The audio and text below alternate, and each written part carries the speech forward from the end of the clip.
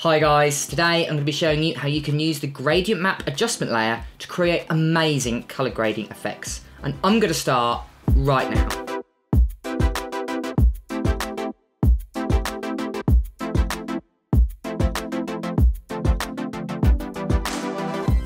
Hi guys, and welcome back to the channel. My name is James, and if it is the very first time to this channel and you want to learn all about Photoshop, Lightroom and everything photography related, start now by subscribing and hitting the bell so you don't miss anything. So in this video guys, I'm going to be showing you how you can use the gradient map adjustment layer to create amazing colour grading effects in Photoshop. Now I love using the gradient map adjustment layer, and over the years I've come up with a few tips and tricks to really help you along the way. So today I'm going to be explaining all of them and how to create amazing colour grading effects just simply using one adjustment layer. So if you want to download any of the pre-selected photos that I'm going to be using in this tutorial, then go ahead to the link in the description. But without further ado guys, let's get started. Right guys, so the first thing you want to do is go ahead and choose a photo. And what's great about using the gradient map adjustment layer, it works on all types of photos and is incredibly diverse in the way that it works. So today I'm going to be using this photo which I got from unsplash.com, and again guys, the link will be in the description. So what I want to do today is to create more of a warm tone to this studio shot that I've got. And what I'm going to be using is just one single adjustment layer. Instead of using multiple, we can just simply use one, and it's the gradient map adjustment layer. So what we're going to do is go ahead and create a gradient map by going down to our adjustment layers icon. I'm going to go up to second to the bottom where you can see it says gradient map. And what we're going to do is press select. Now how gradient map works, it creates a gradient using the luminosity of each pixel in the photo, and then it will plot it between 0 and 100%. So at the moment, as you can see, it's pretty much gone all black, and that's because it goes from dark green to more of a black color. And what we're going to do is we're going to go and change the gradient, or change the colors within the gradient to colors of our choice. So we're going to go ahead and click on that gradient editor, and as you can see, the gradient editor dialog box will pop up. Now as you can see at the top, we've got a variety of presets available. So what we're going to do is I'm just going to change it to the black and white, and as you can see, it has changed that photo into black and white because it's mapped the photo using luminosity, and it's worked out the dark spots are predominantly dark and then the light spots here are predominantly light. So what it's going to do is going to map it between the black and white. But what's great about the adjustment layer is you can change all colors you want, and you can also add as many colors as you want. But today, just to keep it simple, I'm just going to be using two, one for the left hand side and one for the right.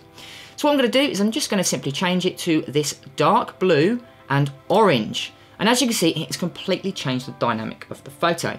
But as you can see, it's a little bit too strong, and it kind of creates this weird kind of effect that isn't necessarily realistic.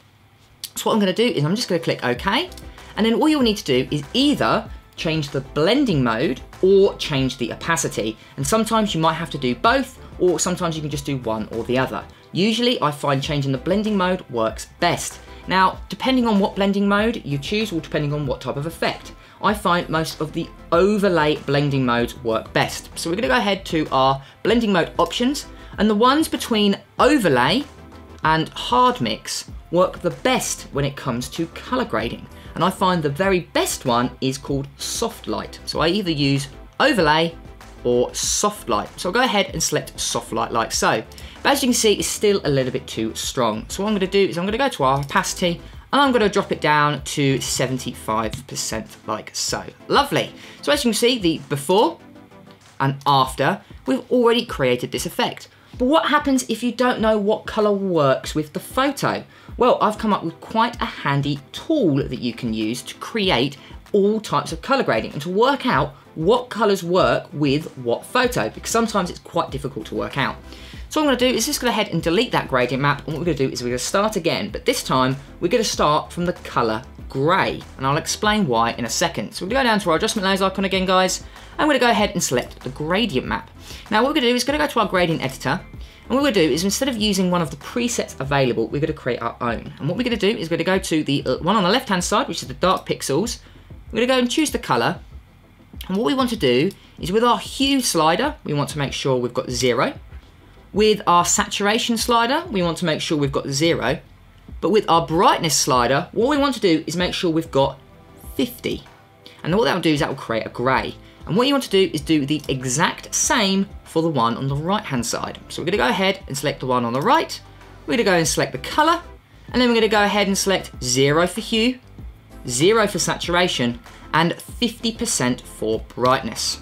And the code for this, if you want to use the hex code, is 808080. It's actually quite memorable. And all we're going to do is click OK. So we're going to go to our gradient editor and click OK again. But as you can see, it's turned the photo completely grey. So what's the point of that? Well, if we use any of the overlay blending modes, and these are the blending modes that work best with color grading, the grey will go completely transparent. So we'll go ahead and just select blending mode options, and we're going to go down to soft light. And as you can see, it's completely disappeared. So now what we can do is we can go back into the gradient map adjustment layer and add colors to really see how they work. So what we're going to do is go to our adjustment layers icon again. We're going to go to our gradient that you can see in the layer. I'm going to go ahead and select the gradient editor. But now what we can do is start adding in colors that you think might work. So we're going to go to our gray. We're going to go ahead and select that gray. I'm going to go and select the color. So we'll go ahead and select the color like so. So now what we want to do is start adding in some colors. So I think blue will work nice for the background and maybe more of an orange tone for the foreground, but I'm not too sure. So let's work it out. So let's go to the blue and let's add in a blue. So now what we can do, as we've got it gray, if we move the slider up, it will brighten.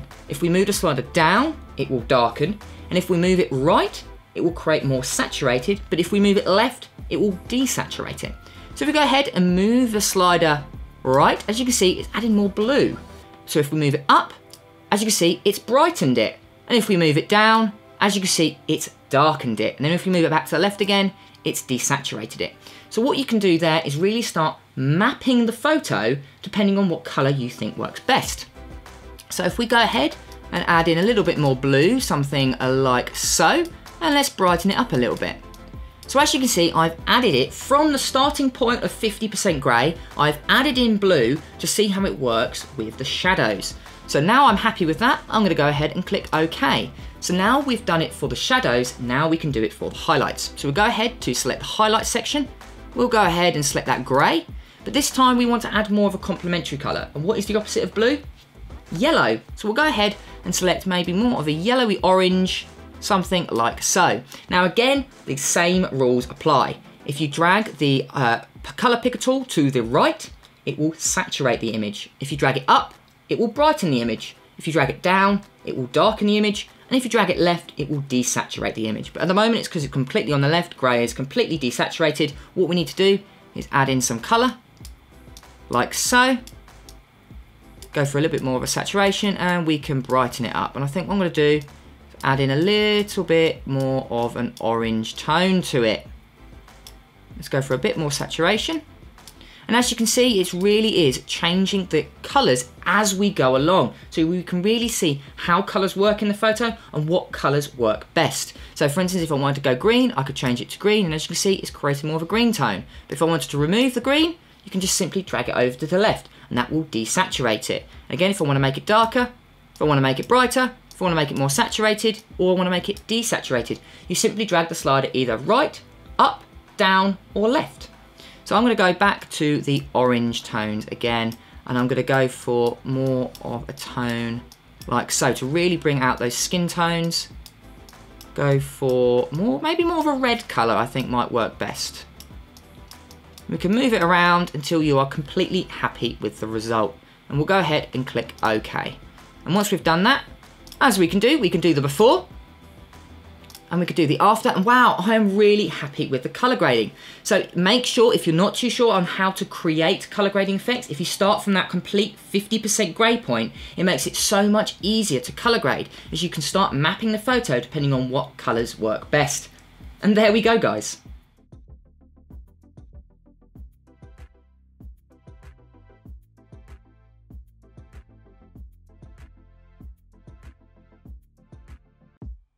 Brilliant. And there we go, guys. So that's how you can create amazing color grading effects just simply using one adjustment layer, the gradient map adjustment layer. And I must say, this is by far one of my favorite ways of creating color grading effects. And I must say, ever since I've learned that 50% gray rule, it has completely changed my color grading experience. And I'm a lot quicker and it's a lot easier to choose the right colors for the photo. Again guys, if you want to like, comment and subscribe to my channel, it really does help my channel grow. Also, if you want to hit the bell notification so you don't miss any of my latest content. But until next time guys, keep creating.